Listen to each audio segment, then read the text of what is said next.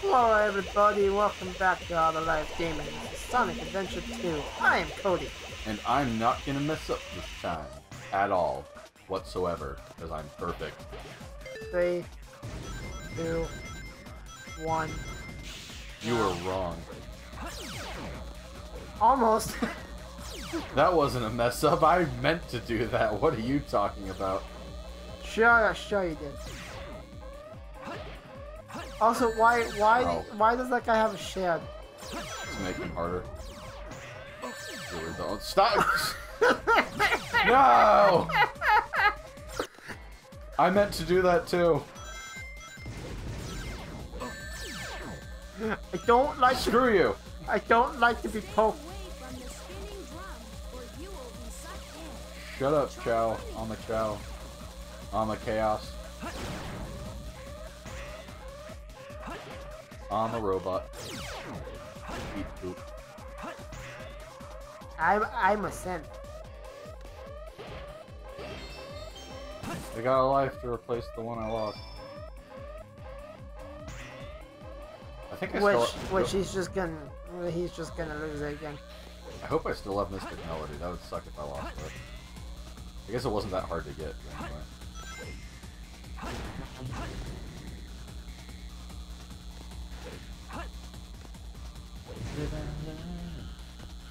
Why'd that one just break out of nowhere? Why are these just breaking? They break when you get close to them. It's proximity thing. But the Astro are not mines. Maybe they wanted to be mines, Cody. Are they some kind of neutral until they? I just shouldn't judge so much. I just need to let them be what they want to be.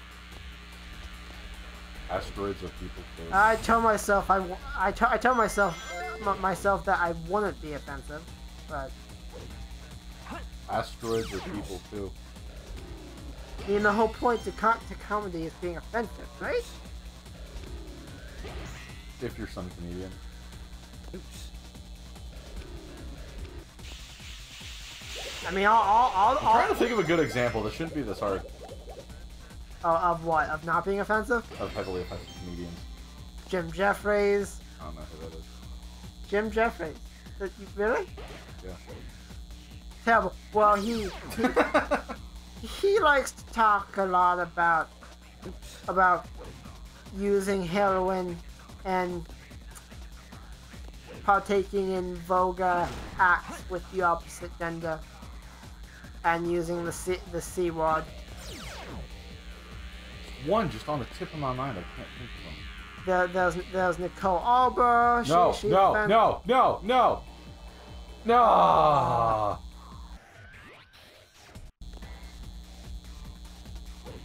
Carlos Mencia, that's who I've been trying to think of this whole time.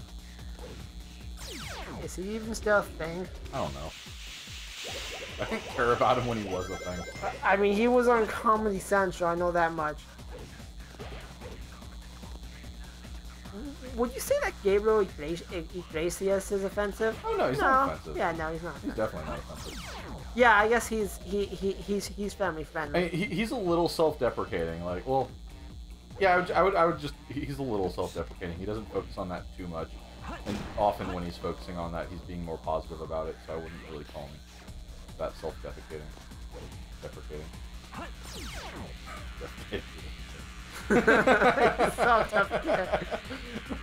Well, I already had Mystic Melody. Well, I mean, when you get to when you get to the size that man was at, that does become a problem.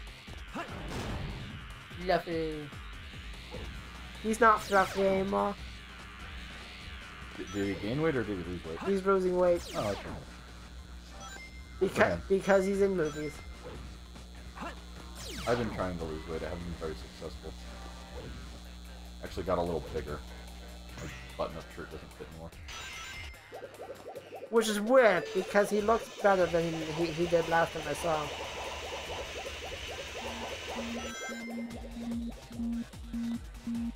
Also, I did stop eating at fast food restaurants.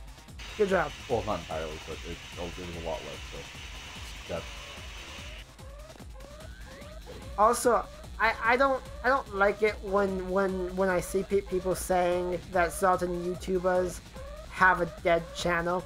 Like, sure, Ray William Johnson doesn't get as many views as he did when he did Equals 3, or when Equals 3 was a thing. I think it's still a thing. It's on its third host. It was on its third host. I know that much. I know. I'm also pretty sure no one liked the third host.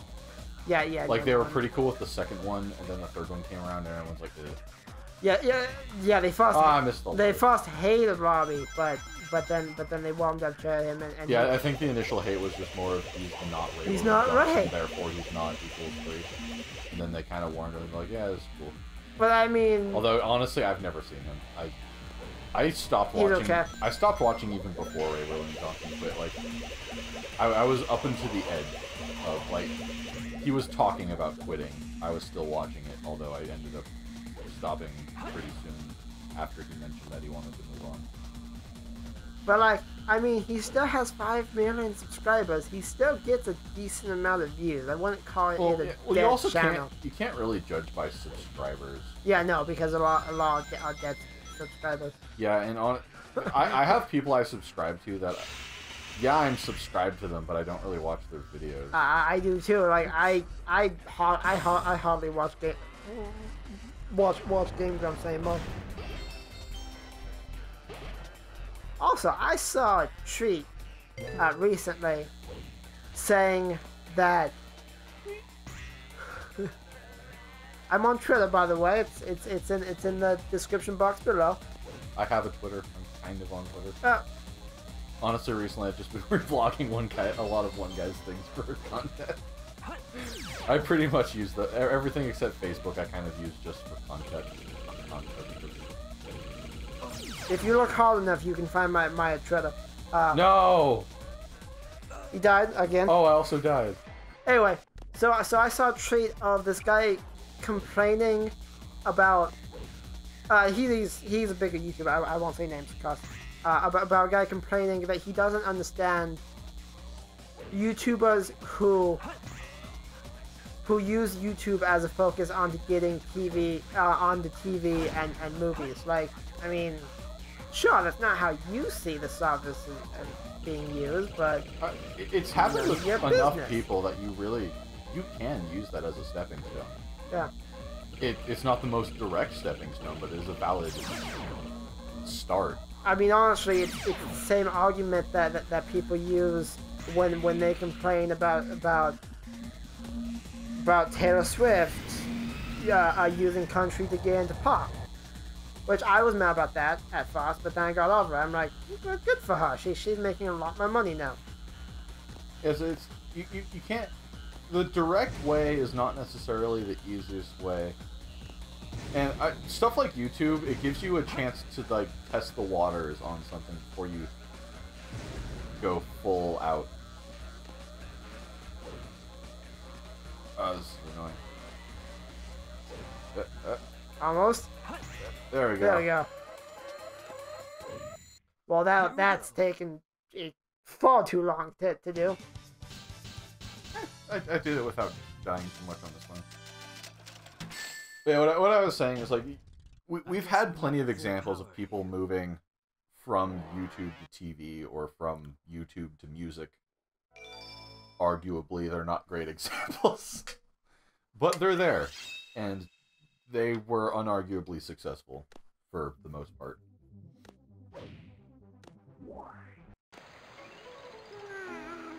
Cow Golden. Although it's also worth pointing out that that's also few and far between. Just because you're doing something on YouTube doesn't mean you're going to make it. And YouTube also isn't the only way. There are plenty of ways to get your name out there. Yeah, like Vine.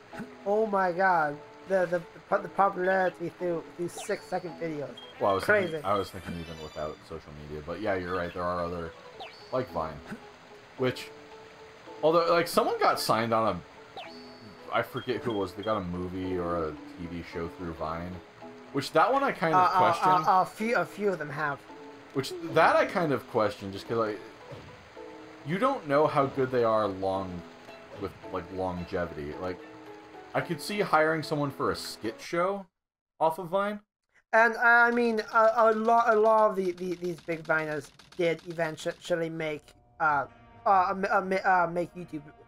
make YouTube channels, and they post the YouTube content. Cease to surprise me, Blue Hedgehog. It's just kind of I could see hiring someone for a skit show off of Vine, but hiring someone for a full-on show, like well, Vine would be a reason to look at them a little further, but someone doing Vine can't necessarily hold attention for, say, 15 minutes.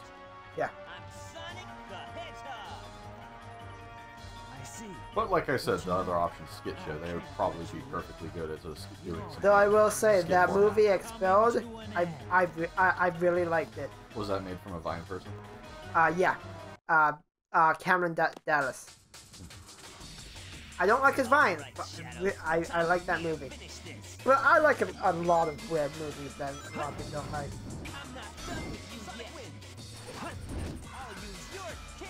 I also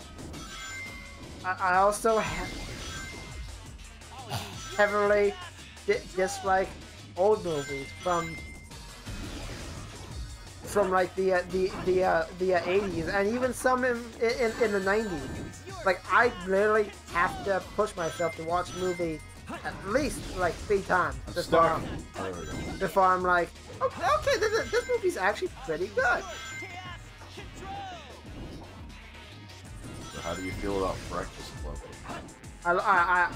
That's the one movie I love. The one movie I love, so Big Lebowski. From that did take me too long to watch it. But I did also like that movie. Pulp Fiction. That I hated that movie. The first 2 times, but the third time it's For my favorite hating the movie, you sure watched it a lot. I love the movie. I only watched it once. Like I said, I hated it. I hated the movie the first 2 times. I'm like, people really love my movie. Well, it's not so much. I hated it so much that I couldn't finish it. Okay. So on the 3rd time, I'm like, people like this movie a lot. Watch it. Though I think I like the Breakfast Club so much because at the time I liked it. I didn't know it was, but I really like improv script. That was an improv script. Apparently, I know. Wow. Yeah.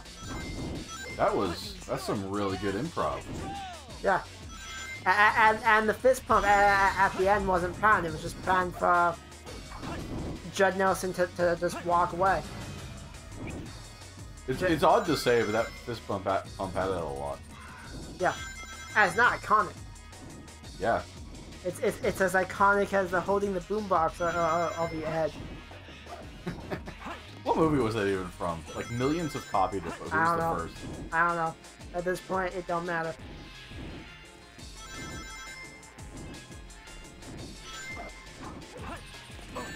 This episode is just gonna run long.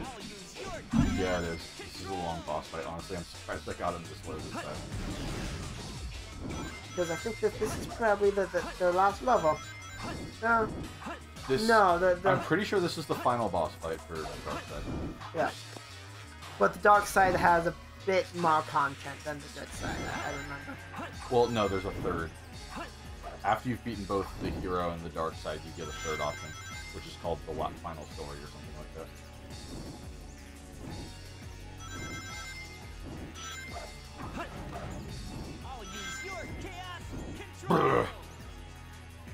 Oh yeah, but on the topic of movies, what I was going to say is I don't get why everyone likes The Exorcist. What is supposed to be scary about that? No. I never watched it because it's a horror movie. It's like I saw it at a time where I got easily scared at everything, and I still was bored by it.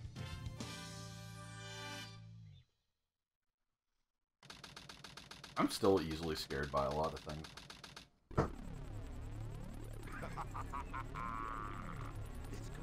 Now I cringe at horror movies, but I'm not scared of them. I'm only scared of Jason Voorhees because he had a lasting effect on me when I was like 9. You ever seen Babadook?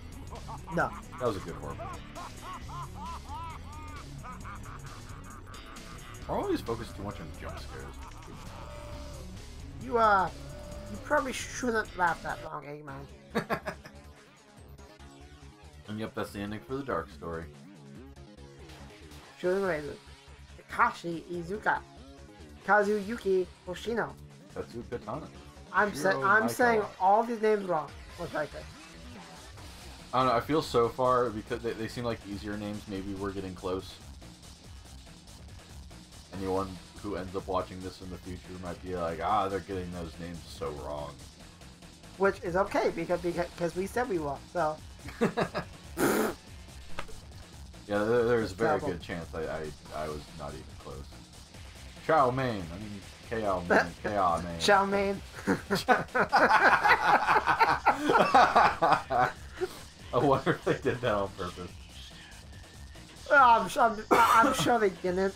I'm sure it made more sense in the Japanese version. Well, I mean, that's also a Chinese food, not a Japanese food. And this game is a Japanese, so I don't know. I kind of like to think they did that on purpose. Or maybe when it was translated, the people that did it in English were like, haha, chow mein. Chow mein. That's great. Because they could have just as easily went with main chow. Which that doesn't make nearly as much sense.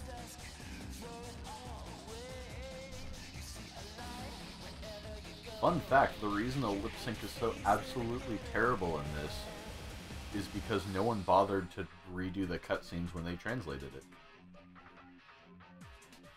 All the cutscenes are still synced to the Japanese audio, even though they have English audio over them. Lazy. Yeah, it was probably a bunch of rock. I don't do 3D animating or any kind of animating, so I really can't say for sure.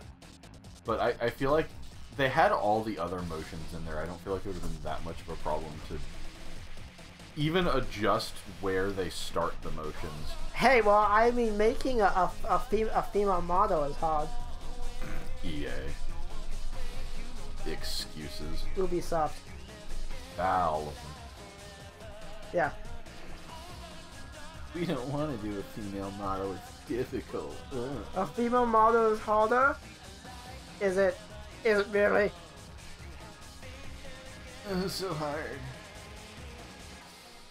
10th anniversary. Sega.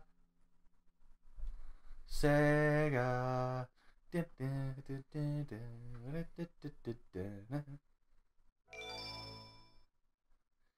But is that the end of the game? You can now select scenes from the Dark Story. But why would you? You beat the Dark Story. As you can probably tell from what we said earlier, that is not the end of the game. The ultimate life form. Space Cons. Oh yeah. Wish of Shadow. Super Sonic. End of the world. The truth about 50 years ago. The end everything. Sonic Adventure 2. Last episode. Wishes are eternal. Wishes are eternal. Saving. Because as you now see, there is a third. Dun dun dun. But thou have to wait till the next episode. Because we are all out of time. Until next time, this has been All the Lives Gaming. I am Cody and this is Ben. Bye. Bye guys.